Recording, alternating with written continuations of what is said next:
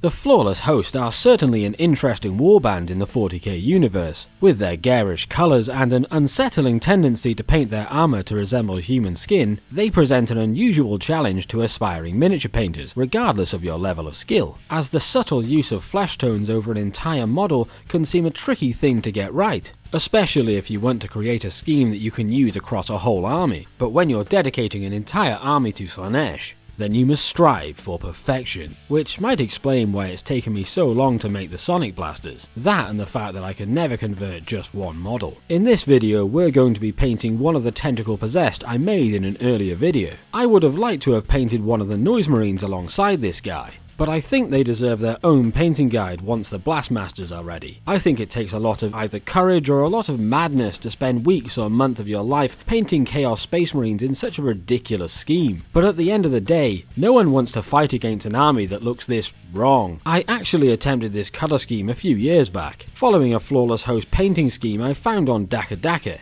It had basically called for the use of Caribou Crimson over Pallid Witch Flesh, but the end result didn't look anything like what I had seen in the codex, or should I say what little I had seen in the codex, as there are very few images of the Flawless Host as points of reference for this colour scheme. After countless experiments, I have created an eye-catching colour scheme that should be easy for anyone to apply to a whole army of disturbingly kinky miniatures. I'm Dave from Warps on Games, and in this video I'll show you how I paint the most twisted marines in all of 40k. So if you enjoy this painting guide, please give the like button an especially slippery handshake, whilst remembering to maintain eye contact at all times. And with that brand new scar upon our psyche, let's swiftly move on to the painting guide. The secret to any good paint scheme is the ever ubiquitous Lamian medium, but in order to use it most effectively, you'll need to acquire some pipettes. That way you won't have to dip your paint covered brushes directly into the pot. Just slurp up a couple of drops into your pipette and add it to your palette when you need it most. The tentacle guy I'll be painting has already been demolded and sprayed with 2 thin coats of white primer. So for the base coat, we're going to be mixing Pallid Witch Flesh with Ulthuan Grey. We mix 1 part Ulthuan Grey to 1 part Pallid Witch Flesh, adding just a little Lamian medium to smooth it all down. We don't need to paint the tentacles with this mix, as they are painted slightly differently from the rest of the model. Using a reasonably large brush, I apply this mix to the whole model, making sure to get into the gaps between the armour, behind the shoulder pads, and any other awkward to reach places on the model. With this done, you can see the difference already. Sort of. To achieve the look of human flesh, Slaanesh must be appeased with a 6-part concoction of doom, which consists of 1 part Guilliman flesh, 2 parts Apothecary white, and 3 parts Caribou crimson. Not forgetting to add a little bit of Lamian medium to keep our custom wash nice and thin. I then apply this wash everywhere but the legs, the backpack and the arms, as those parts of the armour will be going purple. The goal here is to get a thin, even wash over the armour. I mix up more wash as needed, ready for a second coat, and apply this to the same areas as before, making sure to wait for the first coat to dry properly first. It's important to make sure the wash gets into all of the crevices, such as behind cables and any gaps in the armour. With that done, it's time to mix up some more paint. This time it's Pallid Witch Flesh, Ulthuan Grey and Genestealer Purple. This will be applied to the lower armour for that subtle purple tone. This mixture consists of 1 part Ulthuan Grey, 1 part Pallid Witch Flesh and 2 parts Genestealer Purple. Apply a nice thin coat over the remaining armour, starting with the feet and the lower legs, then the arm and the hand, and finally the backpack, making sure to get into any gaps. With the first coat dry, I apply a second coat of purple over the same parts of the armour, being careful not to spill any onto the lighter areas of the model. For the next step, it's time to pay attention to those glorious tentacles. I combine Ulthuan Grey, Pallid Witch Flesh and Emperor's Children, adding equal amounts of each paint with a little bit of Lamian medium. I mix it all together to make this pinkish tone. I then apply this to the tentacle arm, making sure to get in between all of the gaps of each tentacle. With this done, you should have achieved a distinctive flesh tone. I also apply this mix to the claws on the Power Fist, making sure I get both sides and underneath each claw, whilst not spilling any paint on the hand. With this done, I mix up some more paint for the second coat. I then apply another thin coat back over the tentacle and onto both of his claws. As you can see, the basic colour is already starting to take shape, So I combine equal parts of Apothecary White and Drushi Violet, and I apply this wash over all of the areas I previously painted purple, being careful not to let it pool and form hideous tide marks. For the next step, I'll be using equal parts Volupus Pink and Apothecary White. I'll be mixing them together as a wash for the tentacles and claws, and I apply the wash over the tentacles, making sure not to miss any hard to reach areas. With the first coat done, I make sure I have plenty of wash still in my palette as there's lots of parts still to cover. I then apply an even coat over the claws. This achieves a nice and rich colour that contrasts nicely with the pale armour. I also apply this mix to all the gaps in between the armour. There are quite a few of these joins in the armour on these models, so make sure you catch that large one in the back, as well as the back of the legs and the knees. And finally, apply this wash to any tubes on the model. With this done, we'll be using the same purple mix as before to wash over the purple parts of the armour, applying a decent coat over the lower legs and feet, as well as the backpack. I also added a second coat of wash to the parts in between the armour, as well as another wash over the tubes and the claws. I added another layer of this wash over the tentacles, making sure to reach under the shoulder pad and in any gaps on the tentacle, all the way up to the tip. With that done, we've gotten one of the more fiddly stages out of the way. At this stage, I decided to compare this model with my previously completed Marines. It's at this point I realised the Flawless Host have a little more purple on their trim, which it seems I had left off most of my guys. The other detail to note is that the arm bits on the backpack should also be purple, the exception in this force being that HQ choices generally have shinier backpacks. To correct this mistake, I mix up a little more of the initial purple that we had made, by mixing together Pallid Witch Flesh, Ulthuan Grey and Genestealer Purple. I apply this mix to the trim on the left shoulder pad, as well as the backpack vents that I missed out earlier. This step will now require a few coats to get it to the same stage as the rest of the purple, so I just wait for the first coat to dry before applying the second, and don't worry if you spill a few drops as you go. This can easily be fixed by applying a thin coat or two of the initial base mix we used, and then repainting the custom flesh tone so that the armour matches its surrounding. I also go over any spills on the legs at the split between colours. Next, I'll be using Genestealer Purple and Cacophony Purple for the highlights. I mix together equal parts Genestealer Purple, Cacophony Purple, Ulthuan Grey and Pallid Witch Flesh, not forgetting a tiny amount of Lamian Medium to slightly increase the flow of this paint. I will be dry brushing this layer on, so I wipe off any excess paint onto some kitchen roll. With the excess wiped away, I'm now ready to highlight the purple parts. I take care to catch the edges of the armour and trim and get a nice smooth but defined highlight, being careful not to over apply and clump up the paint. With the legs done, I move on to the backpack, making sure not to forget to highlight the top. Finally, I carefully pick out the trim on the shoulder pads, making sure that I don't miss any of the edges. For the next layer of highlight, I pick out a good soft brush for dry brushing large areas. I apply some Pallid Witch Flesh and Ulthuan Grey, yet again adding a tiny amount of Lamian Medium to the brush and wiping off any excess, until only a thin coating of paint is left on the brush. This is important as this layer must be smooth and subtle while still being an effective highlight, as this time I'll be dry brushing over the whole of the Marine. To achieve a smooth coat, I move the brush in a circular pattern over all of the model, and pick out the different segments of their armour one at a time, starting from the top and working my way down, paying attention to the flat areas of the shoulder pads, the claws on the gauntlet, and the lower legs, and not forgetting to gently brush over the tentacles as I go. With this done, I add a little more shadow back to the model, by carefully applying Apothecary White and Drushi Violet in equal parts to darken down the purple areas, and add just a little more depth back to the colours.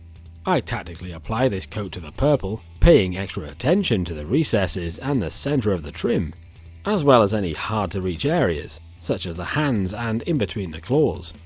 Finally, I move up to the backpack, before dry brushing the tentacle one last time, making sure to go all the way around the tentacles and under the shoulder pad. With the tentacle nicely highlighted, we move on to the wash. I take equal parts Apothecary White and Volupus Pink and mix them together with a small amount of Lamian Medium. I then use this final wash to darken down the tentacle.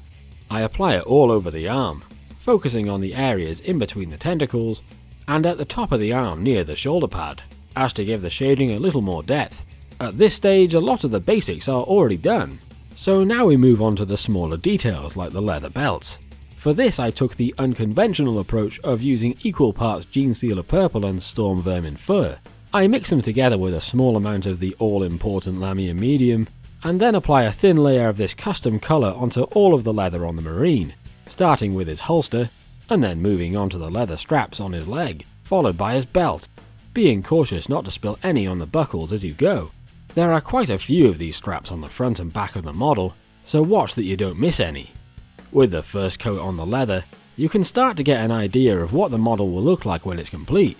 When the first layer is dried, I apply a second coat of the purple-grey mix all over the leather parts again, repeating the method from before, by just painting a thin layer of paint across the narrow leather straps and belts.